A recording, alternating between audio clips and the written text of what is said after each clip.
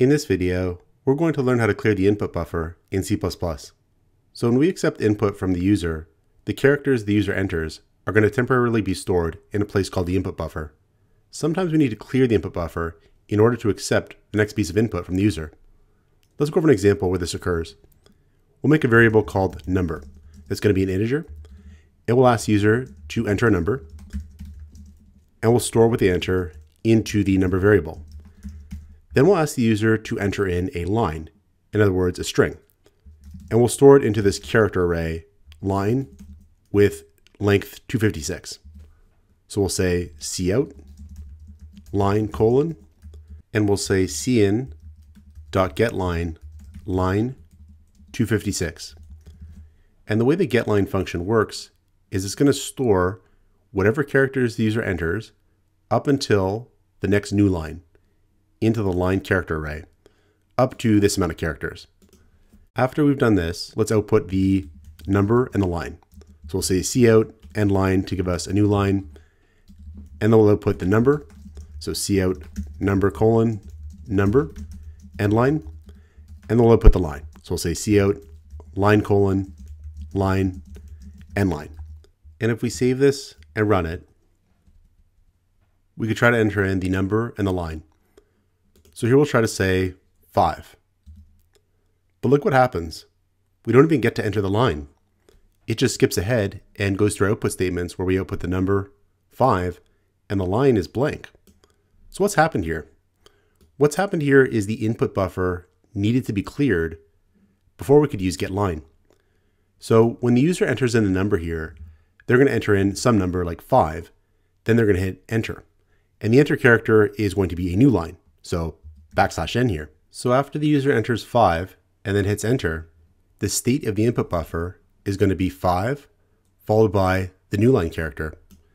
Now the problem is cin is only going to rip off this 5 and store it into number. So the \n, the special new line character, that's going to be left on the input buffer. And we mentioned that getLine is going to stop when it encounters the first new line character. And all we have on the input buffer right now is a new line character. So what happens is getLine stops immediately. It doesn't even pause for user input because it encounters a new line character and it's done. That's what's going on there. We need to clear this character off the input buffer in order for the getLine to work. And we can use the ignore function to do that. So here, before trying to use cin.getLine, we're going to say cin.ignore, and I'll say 1 and then \n. So the way ignore works is it's going to ignore up to this amount of characters on the input buffer, or until it encounters the first new line, whichever comes first. So in our case, this doesn't really matter because we only have one character on our input buffer, and we know it's going to be a new line. But basically, ignore is going to ignore up to this amount of characters, or it's going to stop here, whichever comes first.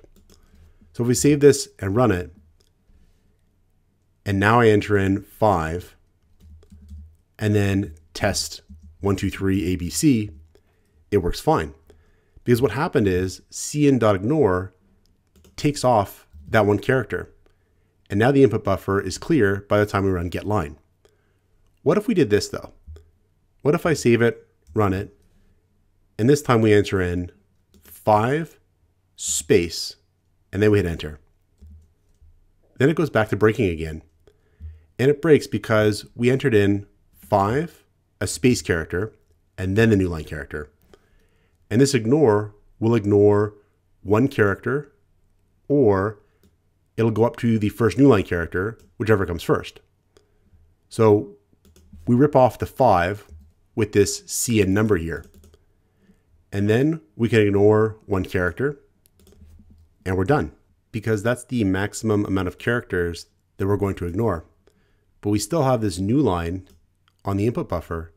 And so we're going to have the same issue as before with getLine. So we could try to use a higher number here, like say 5. Let's try that out. So we save this, run it. And I could say 5 space space enter, and it still works. I could say ABC, test 1, 2, 3 here, and everything's good. And what happened there is we put in 5 space, space, new line, and then we were able to ignore a maximum of 5 characters or the first new line, whatever came first. So the 5 gets ripped off with C number here. And now we're set to ignore up to 5 characters. So we ignore this character, and then we hit the first new line, and we're done. So we can go up to 5 characters here. But if we save it, run it, and I put in 5 space, space, space, space, space, new line, it goes back to breaking again. So we need a number here that is much larger. What we'll do is we'll provide the largest amount of characters that can possibly be on a stream. We're going to use a special value for that. We'll say numeric underscore limits, stream size, colon, colon, max. So this here is going to give us the maximum number of characters that can be on the input buffer. So if we save this and run it, I can put a 5 here and many, many, many spaces here, some tabs, all kinds of stuff, and hit enter, and it's still okay.